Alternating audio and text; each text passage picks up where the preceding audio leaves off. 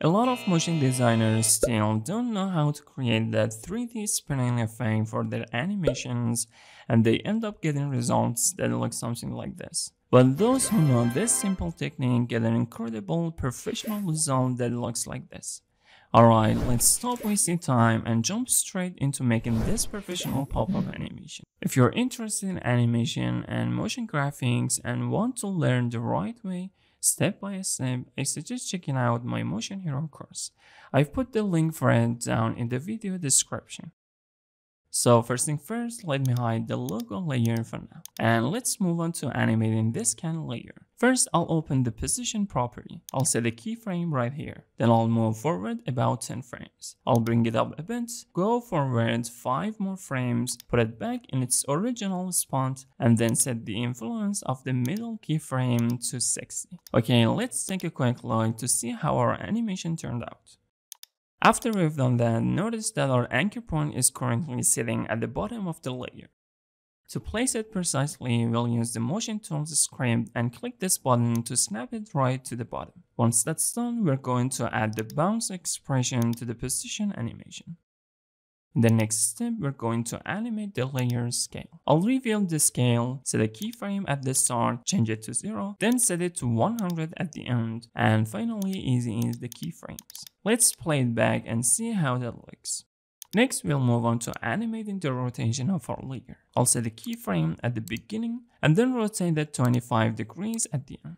I'm gonna easy ease the first keyframe and paste the bounce expression onto this one as well. To make the rotation happen a bit later, I'll move the first keyframe to frame 4. And to finish the animation sooner, I'll pull the last keyframe back 3 frames to get this specific look for the can.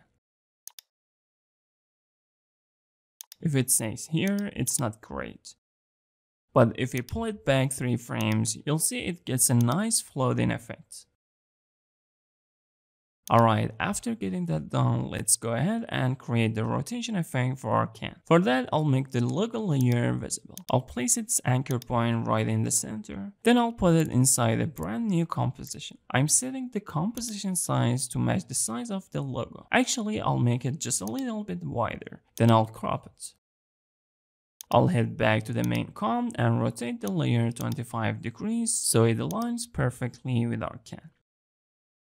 And then to create that cylindrical look, I'm going to apply the CC cylinder effect. To get rid of the shadows and lighting, I'll go into the light settings and tweak it. In the shading section, I'll max out the ambient and bring the diffuse down to 0.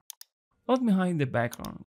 And to make the layer fit the can size, I'll center the logo comp and reduce the width just a little bit. I'll set it to about 720 and hit OK. Returning to the main comp, it looks about right, so I'll position it over here. Let me go into the rotation settings. We want to rotate it something like this. We want to make sure that when the layer spins, the backside isn't visible. To make that happen, we need to set the render option to outside only. So the logo doesn't cover the stroke, we duplicate that can layer and use it as an alpha matte. I'll open the new layer and delete the stroke shape. I'll also delete the inside layer as well, and this one too. So I'm only keeping the shape related to the can's body. Then I'll disable the scale keyframes and reduce the width slightly so the logo doesn't overlap the stroke. After doing that, I'll parent the logo to the layer below and parent the duplicated can layer to the main can layer. To match the logo's perspective with the can, we'll go to Rotation X and rotate it a bit. It should look roughly like this. Then we'll move the layer up just a little bit. To get rid of this clipping, we need to add the group bounce effect to the layer. We'll place it right above the CC cylinder effect. Now increase the pixels until that cutoff look completely disappears. Once that's done, we can easily animate the texture using rotation Y to create the spinning effect for the can. But before we animate the logo rotation, let me select the layer we used as the matte. I'll press the U key to reveal its keyframe.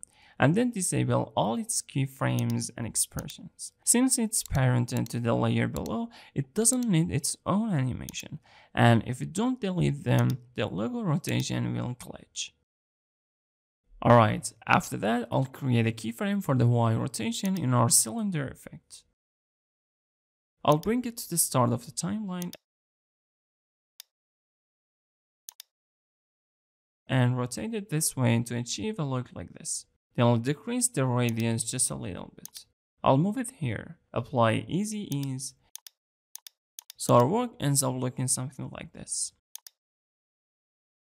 To give our canvas rotation a nice bounce, I'll move forward about 7 frames. I'll copy and paste this same keyframe right here. I'll make it linear.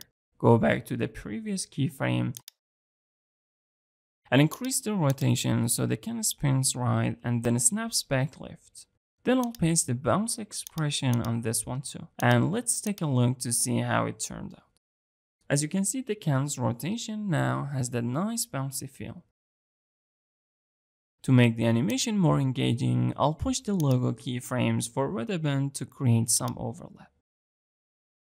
You see, it's really that simple to create an animation like this. You can also rotate the can another way, where the layer spins more, and after a few frames, spins back, and make the last keyframe linear. Let's check it out.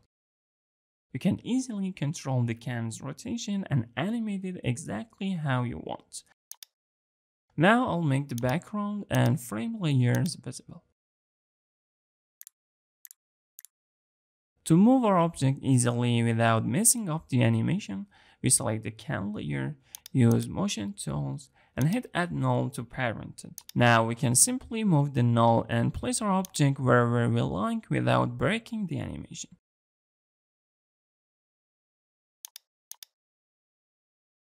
And then we can set it up so the can's animation starts right when the frame layer appears.